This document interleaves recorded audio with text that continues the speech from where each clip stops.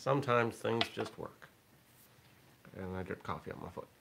It's all right. That's the worst thing I do today. I'm doing all right. What if that was the worst thing that I did today? That'd be pretty awesome. Perspective is valuable. 3, 2, 1. Good morning, everybody. Welcome. Today is Tuesday. It is May 11th, 2021. My name is Jeremy. And this is my first cup of coffee.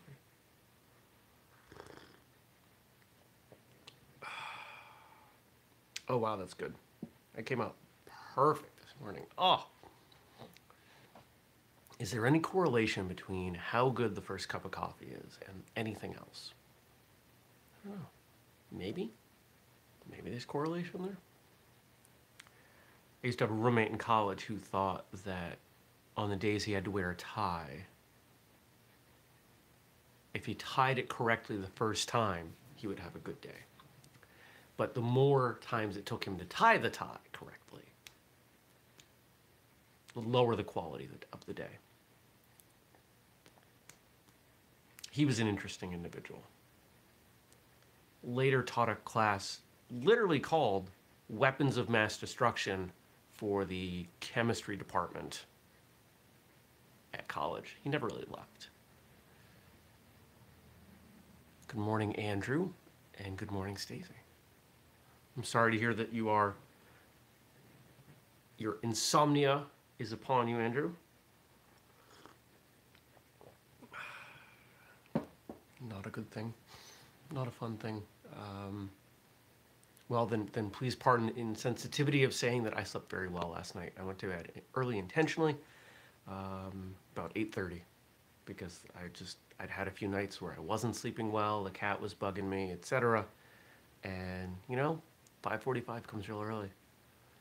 I said, let's catch up. And I did. And I feel good. Oh. Did you check out yesterday's episode with Melanie Gibson? Great episode. She shared it. She's been a wonderful guest through this whole process on the back end and everything.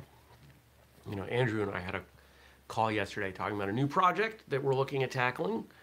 But we also talked a little bit about the show and some things that we do and some things we might do. And, you all get the best version of the guest. You get the guest when they're on, when they're putting their best foot forward, when we've edited. We get the real version. We get to see how they are at email. We get to see how they are when they show up to the call. Do they show up late? Do they show up early? Melanie was early. I remember that. Check out her book. She's been crushing it with all that. I'm really impressed. Speaking of books and crushing, we've got the Adrian Paul episode up as a book you can grab, either as paperback or Kindle version. And our next one, here's a hint, the next one coming out has three separate interviews in it. So I'll let you guess as to what that might be. What might we have arranged around a theme? And I spent some time yesterday working on another book, and we're going to see about having somebody else on the team write the original draft on that, because it's boring to no end. All the hard work's done. I like doing the first part. I don't like doing the last part of pretty much anything. You give me a challenge, I want to start it. I want to set the algorithm in place, I want to set the structure, I want to develop the plan, and then I want to go do more of that. That's fine for me. I want to do the outline and the concept of the book. I want to think about who it's reaching. I want to figure out what we're going to do that's different from anybody else. I don't want to write the book. I will, but in this particular case, because it's based on some research, and all the research is done, and my entire job is looking at the research bullet points and turning it into literally a single paragraph. It's making my eyes cross. So, nope. So we're going to have somebody else work on that. What else? What else happened yesterday? It was all calls yesterday. I had some good stuff going on. I didn't leave the house. I went to the mailbox. Why? Because midday, I took my temperature. See, I'm going to offer a bit of advice. Now, I'm going to choose my words carefully because the C19 thing, in uttering those words, things get flagged and whatever, so I'm going to be careful. Now, here's the thing. I have not heard anybody talk about something that you could do at home to establish to figure out when you might be sick. Oh, but Jeremy, that's not accurate. You're right, but it's consistent. And so yesterday, my consistent temperature, which has on this thing always been 97.5 to 97.7, always, showed up the first time at 98.5. And over the course of a few hours, did not drop below 98.0. Well, guess what? That feels like I might be coming down with something. So I didn't go anywhere. And I'm pleased to announce today that it's back to normal. Another part of why I went to sleep early. If everybody understood the idea of establishing a baseline for their temperature, and they checked it a few times a day with the $17 thermometer, and had the responsibility to, address things as they started to come up, I think we'd be in a much better place.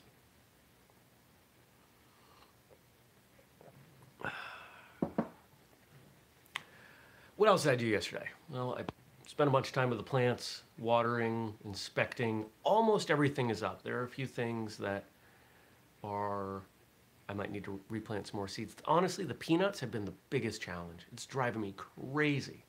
I've got 3 racks of peanuts over there. 3 racks of peanuts. And I've got a total of 2 plants. So peanuts might not be my thing, which is really sad. But that's okay. What else happened yesterday? That's it. I worked. I worked more. I ate food. I finished watching Return of the King, the 4.5-hour version. It's too long of a movie. I remember watching that in the theater the first time, and at the end of the battle, I was like, okay, we're done. And then the fade out on the rock when Sam and Frodo are on the rock and the lava's around them, and it fades out. I'm like, okay, we're done. Because theater seats aren't comfortable. Most theaters anyway. And then it just kept going and going and going. And I was like, oh my God, this is so long. I still feel that way. Stacy's encouraging me to contact the place that sold me the peanuts. Well, I may. I want to give it some more time because there is indication, possibly, that the second round that I planted, there's some lumps in the dirt, so they might be coming. We will see. It could also be that they don't grow well for me. What else doesn't grow well for me? Tomatoes don't grow well for me. I'm planting a couple only to keep the seeds going, but I'm not going to get good production, and I'm probably going to pull the first tomatoes that come off of it and save them for seed. Same thing with cherry tomatoes. Andrew says, hair. You're such a jerk. What else doesn't grow well for me? Hair. The irony is it does, just not consistently. Love you too, man. See, this is the line. If you look, it's like...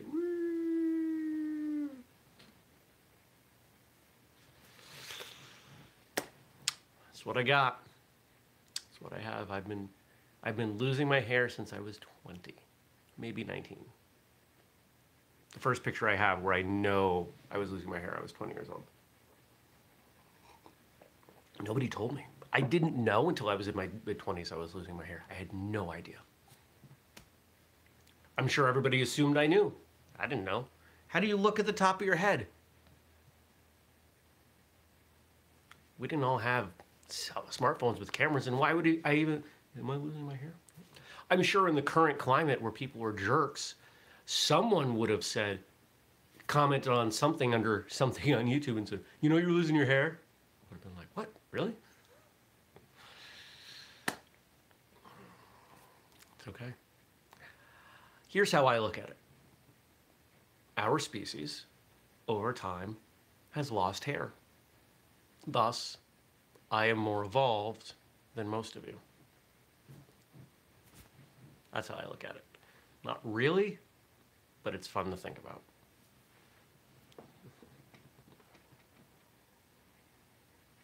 All right, let's see what you guys gave me to talk about. Question, comments, feedback. Remember, this show is more interesting and more enjoyable when you leave me stuff to talk about. How do you do that? You leave comments in the comment section after the show closes. All right. Looks like I got some stuff here from Frank and from Stacy. Thank you to both of you. And Casper said morning. Morning, Casper. Casper's getting after it. I've been following him on social media, and he's posted a lot of workout videos. Dude's going after it.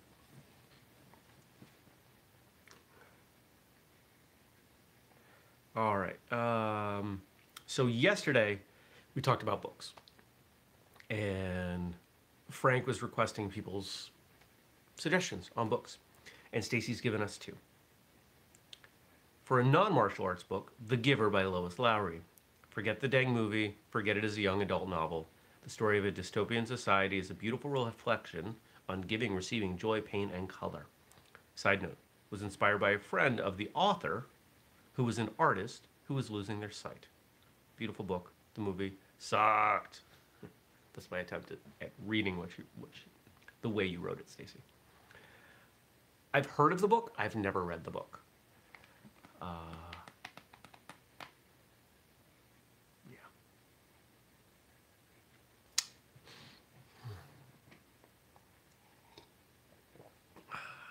I'm having a moment where I'm thinking about reading. One of my goals for this summer was going to be, if not to build an entire treehouse, to build a platform out back, and then lumber became $10,000 a board. It's insane. Go to Home Depot. That garden bed that I built, that I told you about, which I scattered a bunch of dry beans in yesterday. That thing, if I had bought the wood just to build this 8x4 bed, that was going to cost me like $75. Ugh.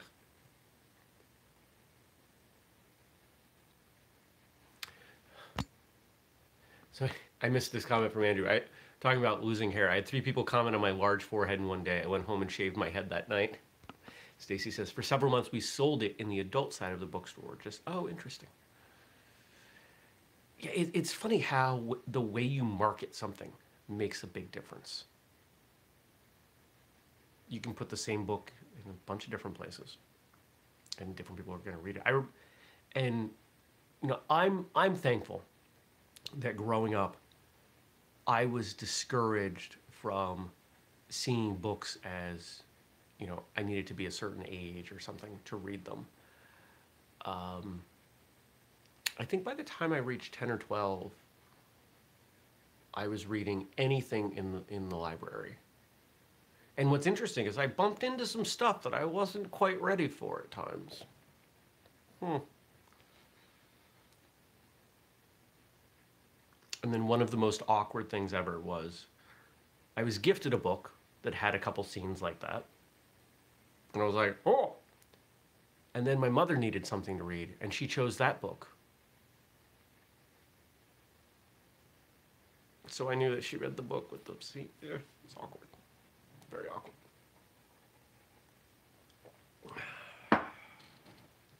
And now for Stacy's martial arts book suggestion. It's a lot like dancing, an Aikido journey. It's both philosophical and reflective and accompanied by gorgeous black and white photos. Oh, cool.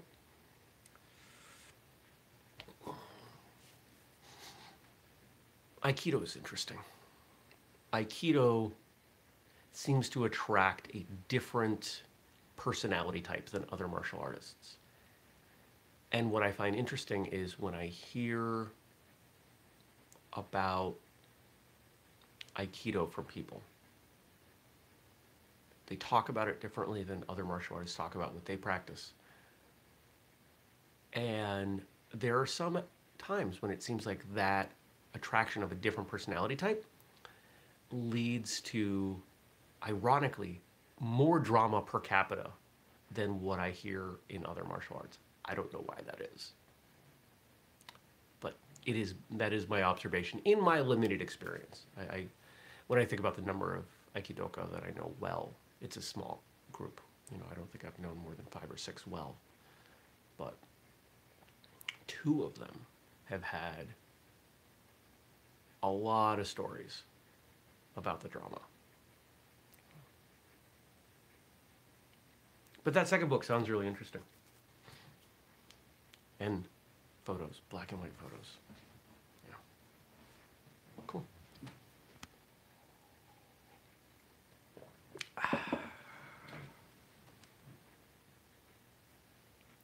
All right, and what else do we have? All right, so courtesy of Frank today, we have some quotes from, I don't know how old they were when they wrote them, but I'm going to guess old people, because May is Older Americans Month. There are a lot of months. I mean, obviously there are 12 months, but everything is a month. And I wonder why. June is Jeremy Lesniak month, because of my birthday. We are in my pre-birthday right now. My pre-birthday is a year before my birthday. Back in my late 20s and early 30s, I used to joke that my pre-birthday was a month before I'd start celebrating. I don't actually do that anymore, but why not? Some people, no matter how old they get, never lose their beauty. They merely move it from their faces into their hearts. Martin Buxbaum. I really like that sentiment. I've known people like this. I've known some absolutely wonderful people who, yeah, their body obviously changes. Their body, let's face it, degrades. But they refuse to let their joy for the world change. I'm thinking of a couple people, and I've been very fortunate that I've had some of those people in my life, and they've helped shape who I am. And that's probably why I'm turning 42 and don't act it. I refuse. I will be that weird guy in his 50s and 60s and older who's out doing new things and trying stuff and being goofy, and hopefully people say, I want to be like him when I get old. I think that's where I'm headed, and I'm totally game for that. I have no problem trying new things. Except skydiving or bungee jumping, I'm not doing those. Those are like the 2 big things that I'm not going to do. I have friends that do those things. I'm good.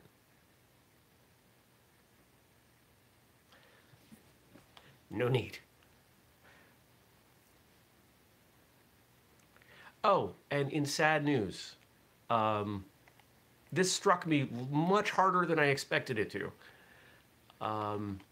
Most of you know I love dogs. And if you're on social media and you're not following the We Rate Dogs accounts, you should be, because you're missing out. And the We Rate Dogs account posted yesterday that the Dog Feelings account, the one that would write kind of silly, oddly punctuated thoughts as if a dog was saying them, that the dog in the profile photo holding the watermelon, that dog passed away. And I was really surprised that that struck me. I was like, whoa, I've never met this dog. I don't think I ever saw a full-size photo of that dog. But I think over the course of a year or so that I read those posts, you start to build a picture of what the dog that those sentiments come from is. Now, of course, they're, it's fictional stuff, but you get a picture in your mind, and then they're gone. It's like when you watch a great movie or TV series. For me, it'd been mostly a TV series, where a character that you like that had been really fleshed out and acted well is killed off. I'm thinking there was in Sons of Anarchy. If anybody watches that, there's a character who I was messed up for 3 days when that character was killed off because of the way they were and who they were, and it was heavy. And there have been some others like that, but yeah. The account will continue. You should go follow it. Dog_feelings, I believe is what it is. Next quote. A young man is a theory. An old man is a fact. Edgar Watson Howe. I don't know how to respond to that one. A young man is a theory, an old man is a fact. See, I'd actually reverse it.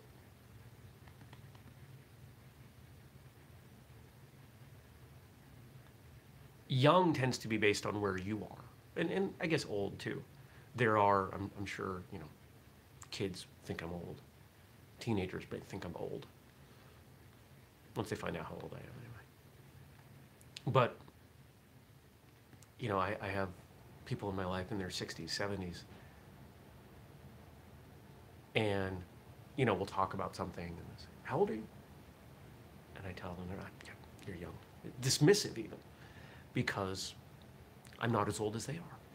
And it's all relative. We're all going to get older.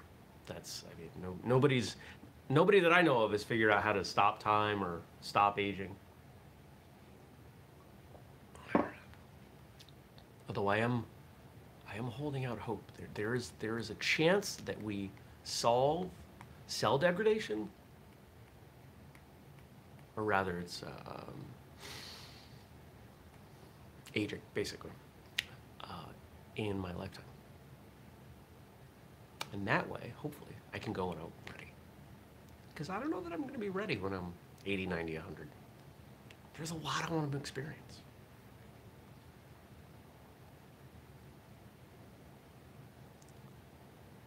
You don't stop laughing when you grow old. You grow old when you stop laughing. George Bernard Shaw. I've heard this quote before. This is perfect. We have a tendency when we are young, we are conditioned that you get old and you have to be serious. You have to take everything seriously, and everything's about work and just being professional and rah, rah. Lame. It is not. Little kids don't play because they're young. Little kids are young because they play. You ever known a kid who was forced to grow up, who had to do things beyond their age? They didn't have as much time for play. They didn't have the time to see the world in that way.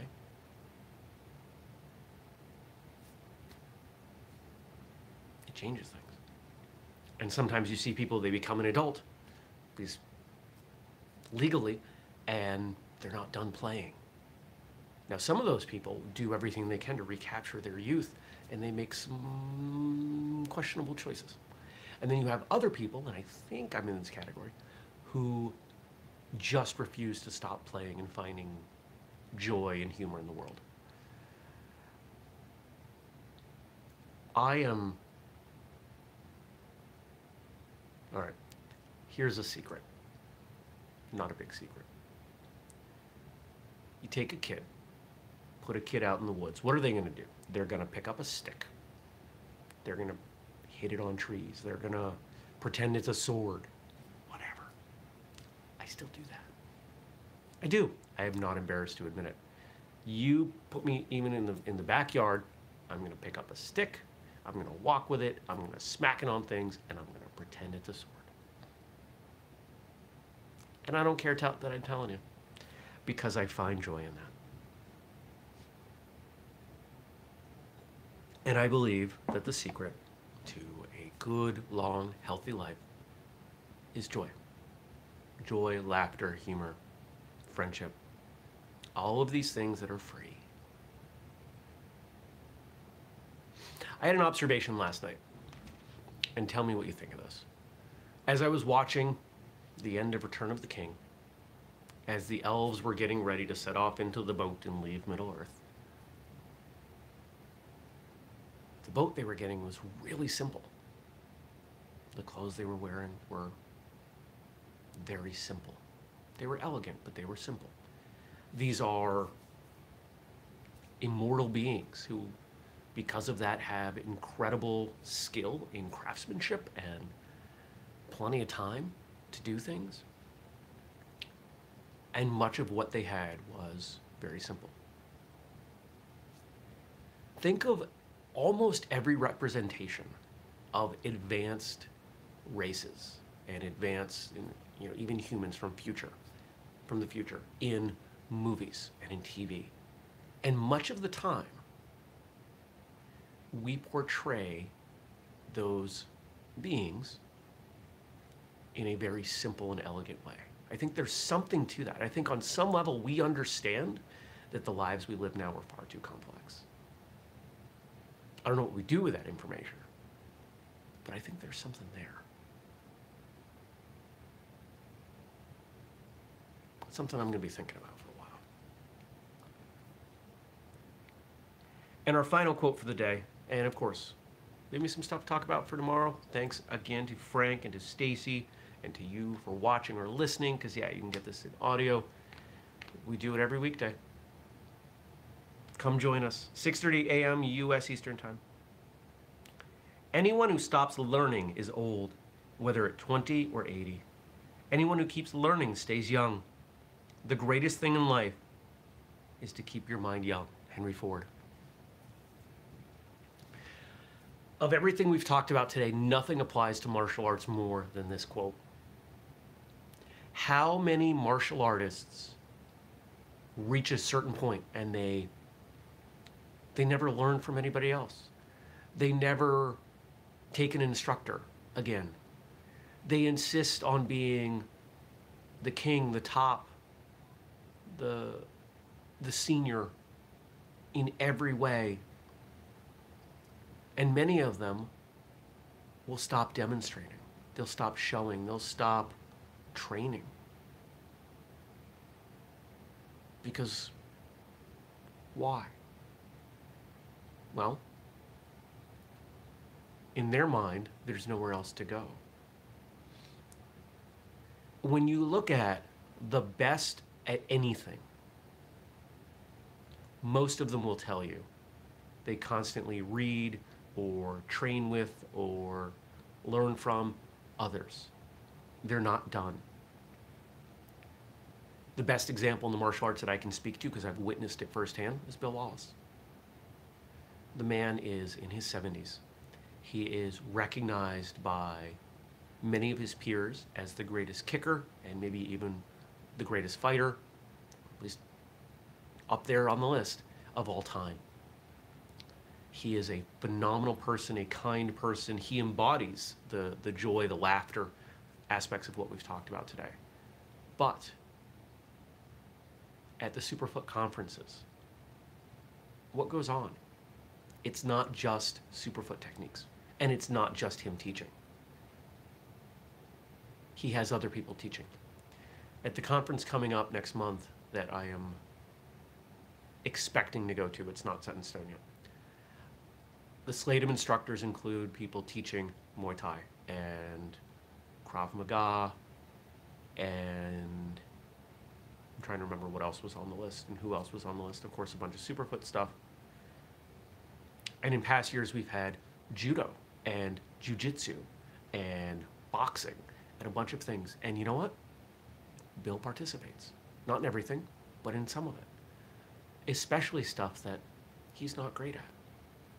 You'll see him and he'll ask questions and he'll stand in the back and kind of scowl, not in like a disapproving way, but in a, that's his I'm trying to understand this space. If Bill Wallace isn't too good to learn from others, I don't know who is. White belt mentality. The more you are open to learning, the more you're going to learn. It's that cliche story, your cup, overfilling. Stop, my cup's too, it's overflowing. Empty your cup, that whole thing.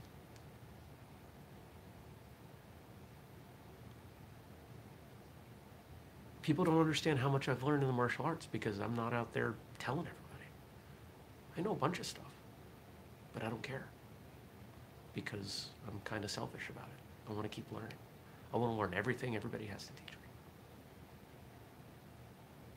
Thanks for coming by. Thanks for watching or listening. I will see you back here tomorrow. I hope you have a fantastic day. Take care, everyone. Peace.